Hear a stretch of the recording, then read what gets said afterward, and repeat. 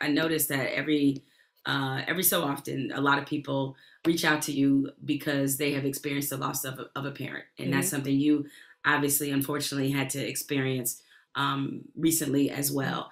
So I'm just wondering, now, just how are you doing with that? How are you processing? I know it's something that never goes away, but Yeah. just what do you find yourself? Do you still have your parents? Yes, I saw both my parents. Yeah. It's something, the interesting thing about it is, sometimes I get emotional, sometimes I don't. I'm sorry, I can't control it. Um, it is a loss like no other. And this is the thing, as a Black woman in America, you go through a lot of loss, right? But there's a level of loss of your mom in particular, because I still have my dad, so I don't know what that's like, but the loss of your mother in particular, you are acutely aware that you have to figure out how to mother yourself. And no one tells you that. Like, there's so many things that your mother tells you. Drink some water, take a nap.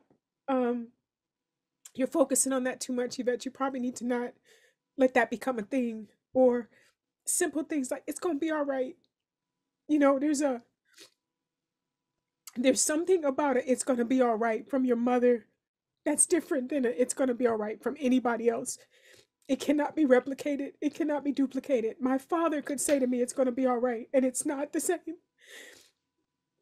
And as we know, life is about disappointment. We think that life is about celebration and wonderful things, but life is about disappointments more than the great stuff. So you're gonna need it's gonna be all right more than you need anything else in life.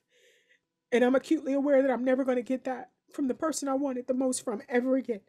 So I say to those of you that still have your mothers, cherish them.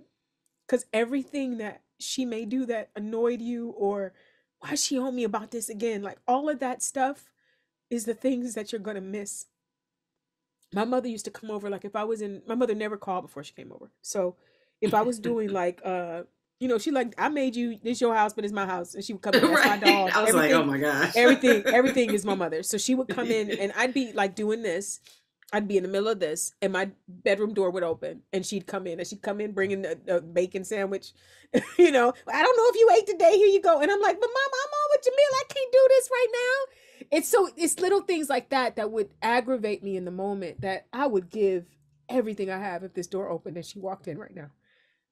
I wish that she would interrupt this right now. So I'm saying to all of you listening, and I'm even though I'm always a blubbering mess, I am glad when people ask me about her. One, because I want to honor my mother. Fran Hall was a real one. I want to honor her.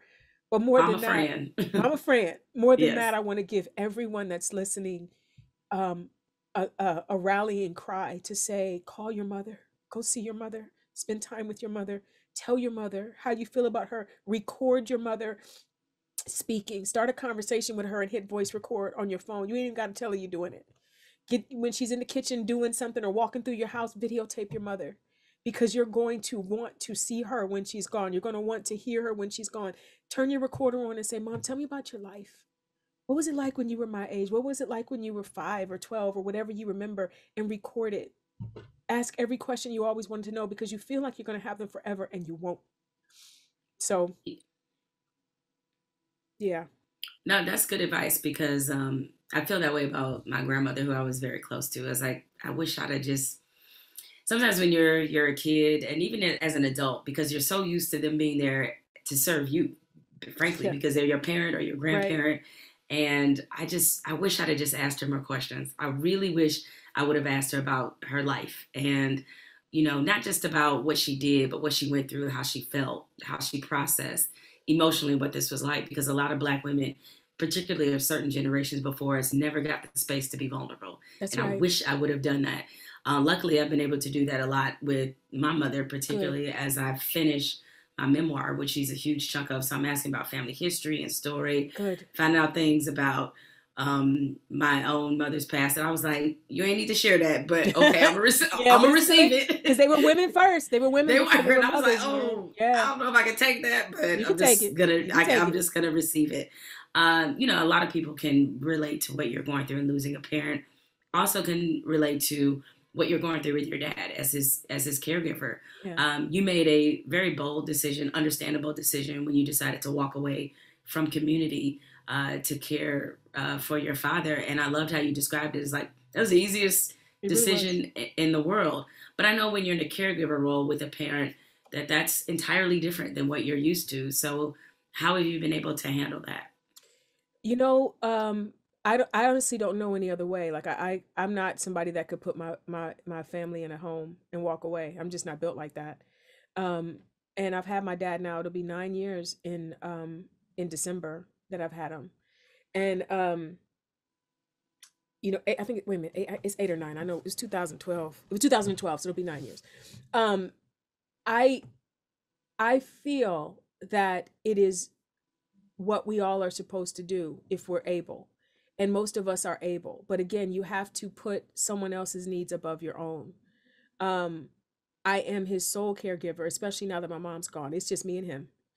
If he eats, if he what he eats, when he sleeps, what clothes he wears, where he goes, all of that is my responsibility. And I take it as an honor to do that. It is, I say all the time, it is the toughest best thing I've ever done, or the best tough thing that I've ever done. I have never had a regret. I left community to do it. I took a lot of hits from the fans of community because I did it. A lot of people were very upset that I left that TV show. They just were very mad that I would no longer be playing Shirley. And I don't care. And I didn't care then. Because it was my dad and he needed me and it was the right thing to do. And I've lost out on opportunities now because I can't really, especially now that my mom is gone, I can't pick up and just go away to Canada or somewhere else to film a movie or a TV show for months at a time.